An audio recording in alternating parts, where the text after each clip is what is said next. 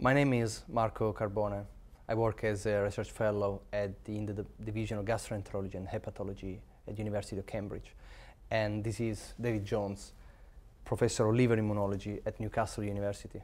And we are speaking on behalf of the UK PBC Consortium.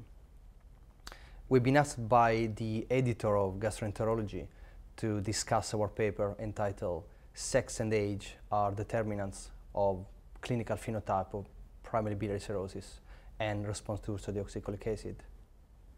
This paper describes the clinical phenotype of primary biliary cirrhosis in a large cohort including more than 2,000 patients with PBC recruited throughout the United Kingdom.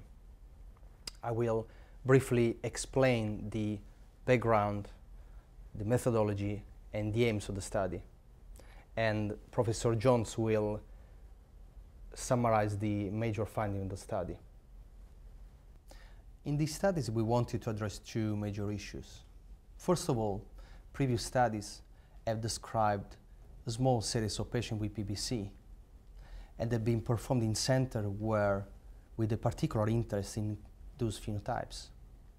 These studies were therefore prone to selection bias.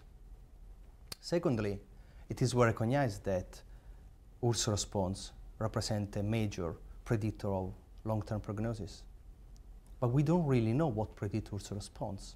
And this is very important in order to early identify patients with a high risk of poor prognosis. We therefore performed an observational study using the UK PBC cohort in order to characterize the clinical phenotype in primary biliary cirrhosis and to identify clinical variables that predict urso response. The UK PBC cohort is a national cohort of patients recruited throughout the United Kingdom to support large-scale studies of PBC, including high-throughput genetic studies.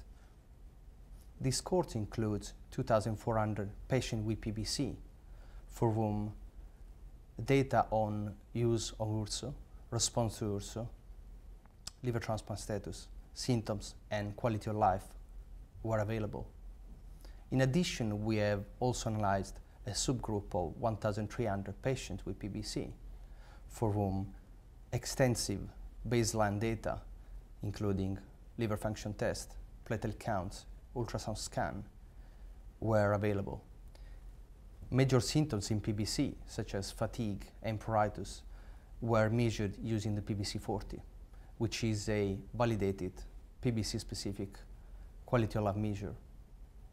Pruritus was also assessed using the visual analog scale.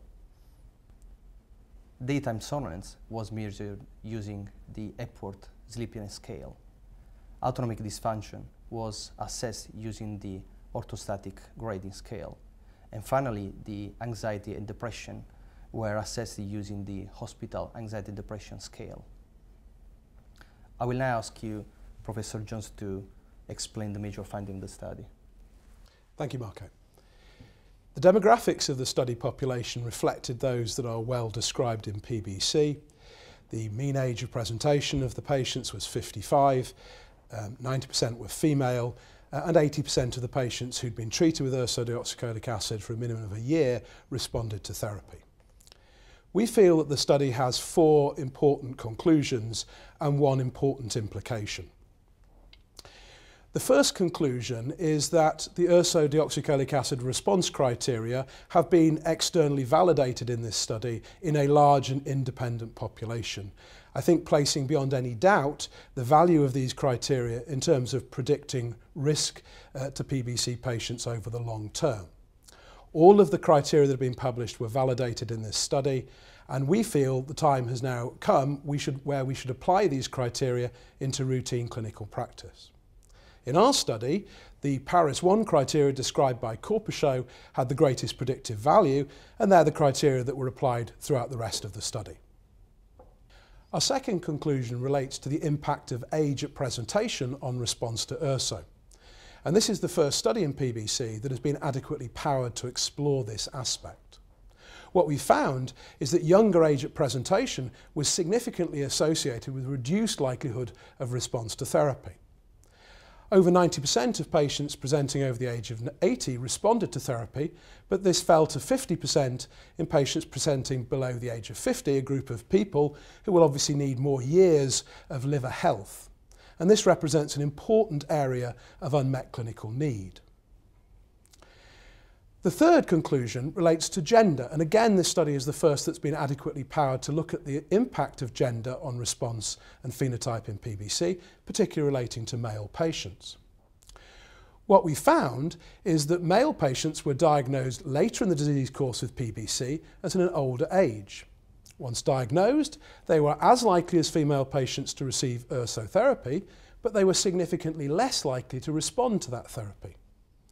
Importantly, in multivariate analysis, splenomegaly, which is a marker of progression of liver disease, and male gender were independently associated with reduced response to urso, indicating that it isn't just that men had more advanced disease at presentation. So male patients overall are a higher risk group of patients.